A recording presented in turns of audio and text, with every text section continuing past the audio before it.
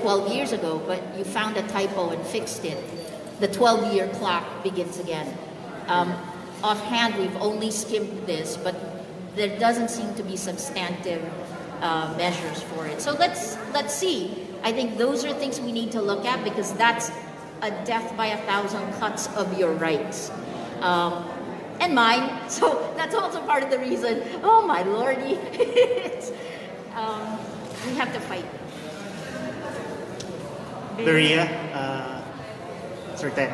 A portion of the decision actually discusses Maria's liability. It mentions Maria's position as executive editor, which the court said is a clever ruse to avoid liability of the officers of a news organization who can be held responsible for libel.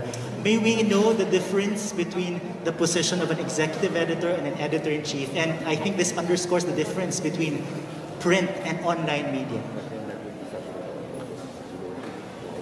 Okay, got it. So my lawyer just tells me, this will be the subject of the appeal. Thank you, Mr. Lawyer. But yes, so an executive editor in Rappler, and if you look at the wording of it, I read it very quickly and I had strong reactions. But the executive editor, what I am in charge of is our sales, our tech, our strategic direction. I have very little involvement in the day-to-day, unless it's a story about terrorism. The things that I think there are only 2 topics that I look in on. But the running of the day-to-day is our managing editor, Glen Gloria, and then we break it up. So I think part of this is that old names, old rules were applied for a completely new situation. And for a decision that actually says it is addressing a new threat, it uses old words, old ideas, and old comprehension of this, right? Rappler is a test case on so many fronts. So an executive editor isn't exactly an EAC? Sorry?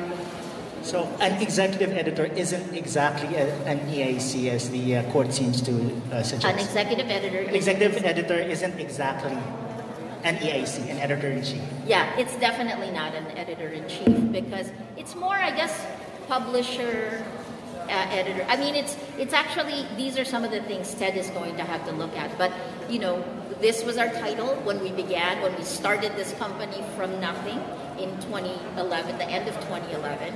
And you can see, with all the travels I do, you can see it's impossible for me to be involved in day-to-day. But I do set strategic direction for Rappler.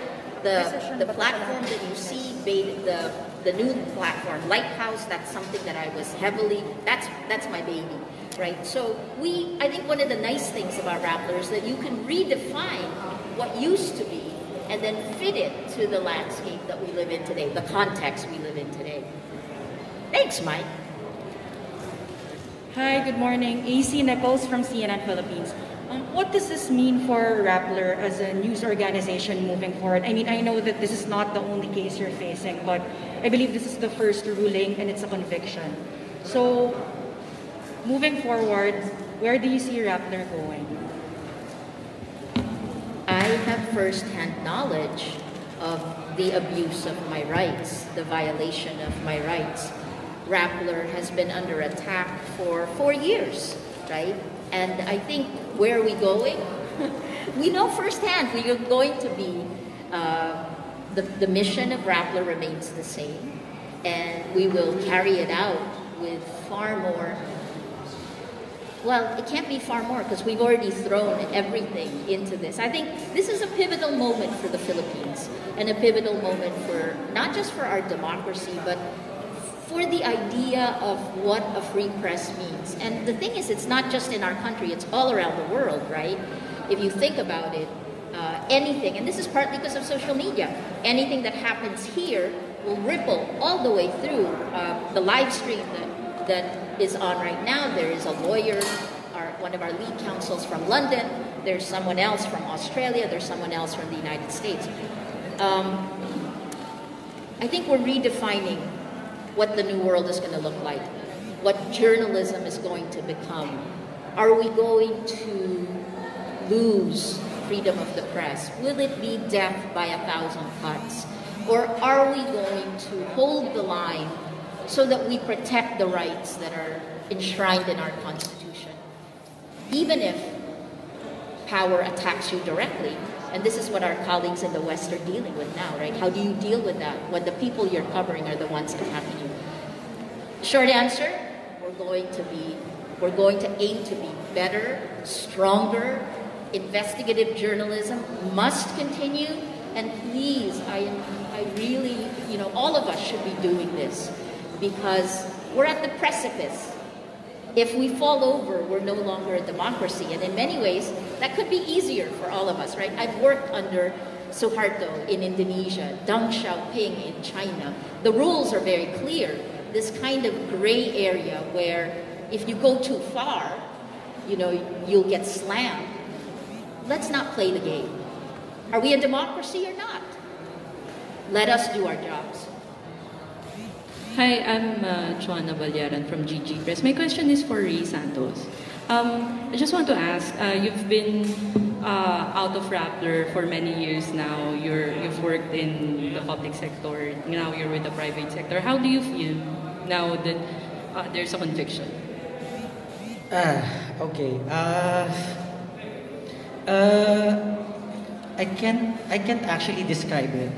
A lot of thoughts are coming in my mind now. Sad, disappointed. Well, I'm no Maria, or I'm not a lawyer, and yet I'm dragged in this issue. So it's sad. It's very sad, and for someone who's doing his job, to be here, I think it could be not just me, but other people who are doing his or her job properly, could be in the same situation that I am in right now. So, well, I haven't read the promulgation yet, so there still are a lot of things to be discussed.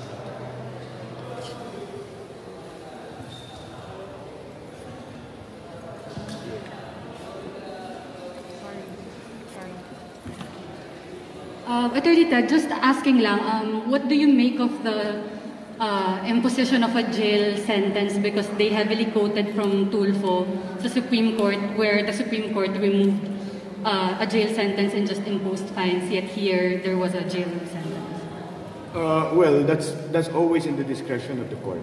So even in the case of Tulfo, which they cited, it was the discretion of the court. So when the penalty is given to the court's discretion, the court is free to exercise whether to impose imprisonment or a fine. Would we have preferred fine? We would have preferred acquittal, but in this case, the court went with imprisonment. The range, however, is pretty much within the range of the penalty that can be imposed. It is pretty much the entire range of the indeterminate sentence. And so, yeah, that leaves us with some legal discussions on how to go forward with this. There are implications. I will not mention them yet here because we really have not talked about it. There might be implications on what next steps to do legally. Attorney Ted, what is going to be the process for the payment of the moral and exemplary damages? Is that going to be immediate? Well, no. That's contingent on the judgment becoming final. So should the judgment become final, then that's the only time. Right now, we have a 15-day period to consider options, and so yes, we will take that 15-day period to consider options. But no, the monetary award of damages is not immediately executory. It is subject to review, and so it becomes executory only upon finality of the judgment. Morning.